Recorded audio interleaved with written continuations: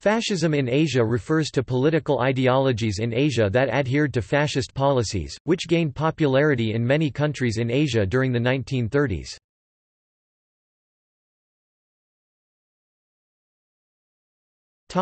West Asia.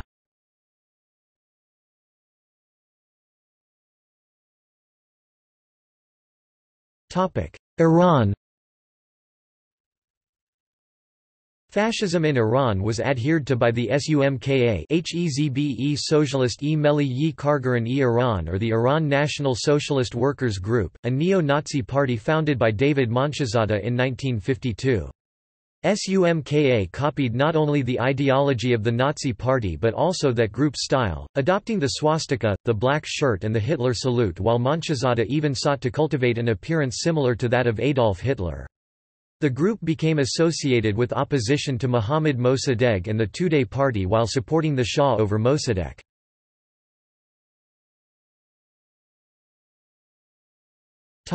Israel.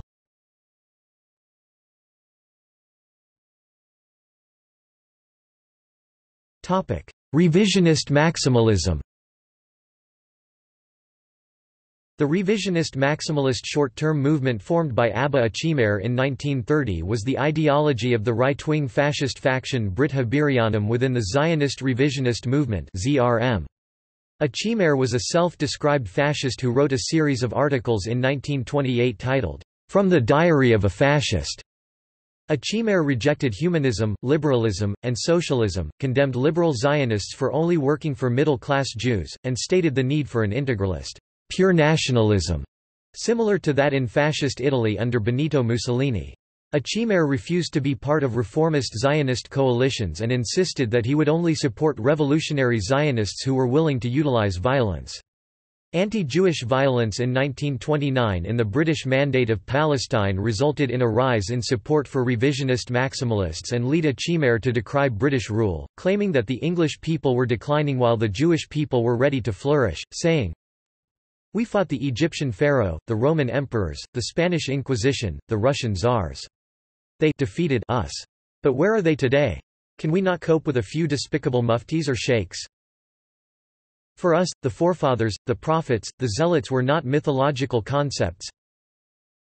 Abba Achimair. In 1930, Achimair and the revisionist maximalists became the largest faction within the ZRM, and they called for closer relations with fascist Italy and the Italian people, based on Achimair's claim that Italians were deemed the least anti-Semitic people in the world. In 1932, the revisionist maximalists pressed the ZRM to adopt their policies, titled the 10 Commandments of Maximalism, made in the spirit of complete fascism.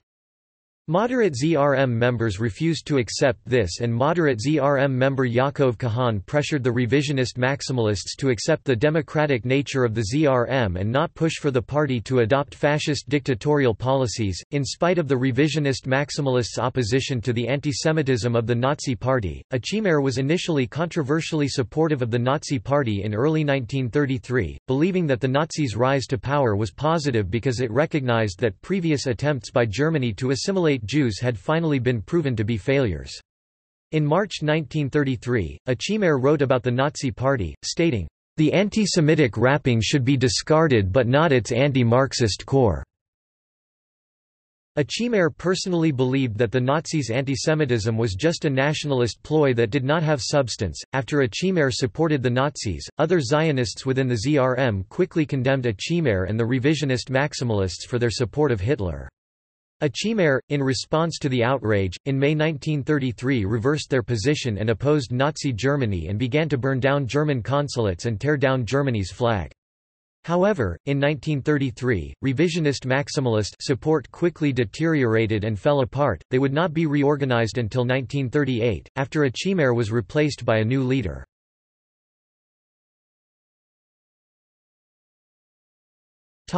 Lebanon. Within Lebanon, two pre-war groups emerged that took their inspiration from the fascist groups active in Europe at the time. In 1936 the Kitab Party was founded by Pierre Gemayel, and this group also took its inspiration from the European fascists, also using the Hitler salute and a brown-shirted uniform. This group also espoused a strong sense of nationalism and a leadership cult, but it did not support totalitarianism, and as a result it could not be characterized as fully fascist. Both groups are still active, although neither of them demonstrates the characteristics of fascism now.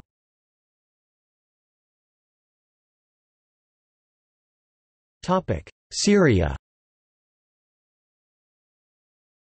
The Syrian Social Nationalist Party was founded in 1932 by Anton Saada with the aim of restoring independence to Syria and taking its lead from Nazism and fascism. This group also used the Hitler salute and a symbol similar to the swastika, while Saada borrowed elements of Nazi ideology, notably the cult of personality and the yearning for a mythical, racially pure golden age. A youth group, based on the Hitler Youth template, was also organized. In 1952, the Syrian dictator and military officer Adib Shishakli founded the Arab Liberation Movement, based on the ideas of Greater Syria, similar to the SSNP, Shishakli's former party, and Arab nationalism, but also with fascist-type elements. After the 1963 Syrian coup d'état, the party was banned.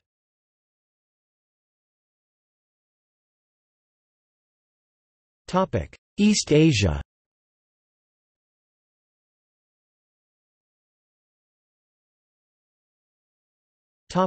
China.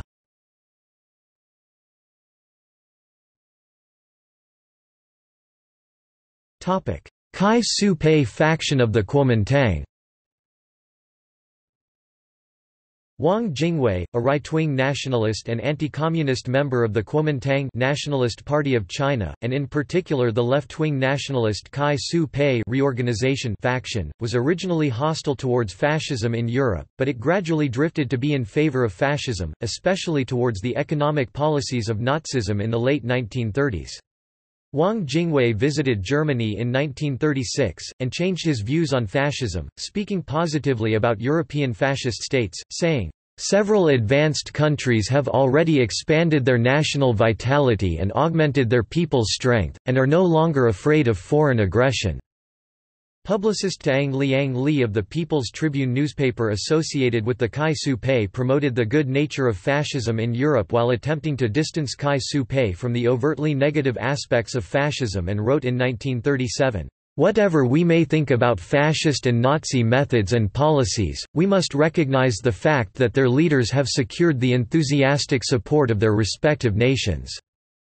Tang Liang Li claimed that the foolish, unwise, and even cruel things done in the fascist states had been done in a positive manner to bring about tremendous change in the political outlook of the German and Italian people.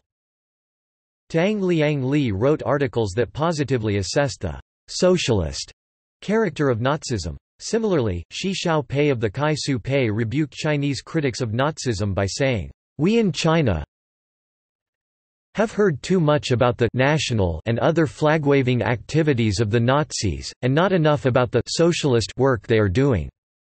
Shi Xiaopei wrote about reports of improved working conditions in German factories, the vacations given to employees by Kraft durch Freude, improved employer-employee relations, and the provision of public service work camps for the unemployed. Other works made by the People's Tribune spoke positively about Nazism, saying that it was bringing the integration of the working classes into the National Socialist state and the abolition of the evil elements of modern capitalism.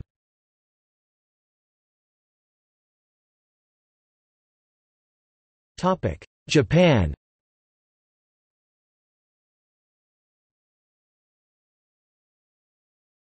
Taisei Yokusankai.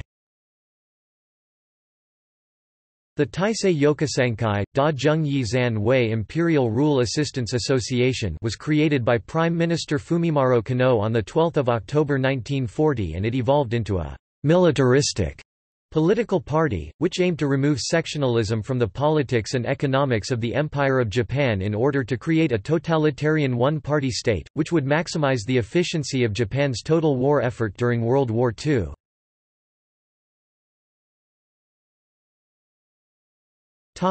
Tohokai. Tohokai was a Japanese Nazi party formed by Seigo Nakano.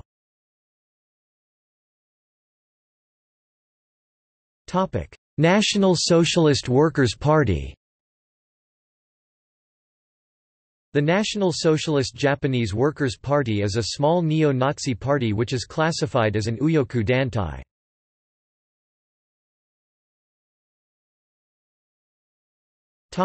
See also: Fascism in Africa, Fascism in Europe, Fascism in North America, Fascism in South America, Relations between Nazi Germany and the Arab world.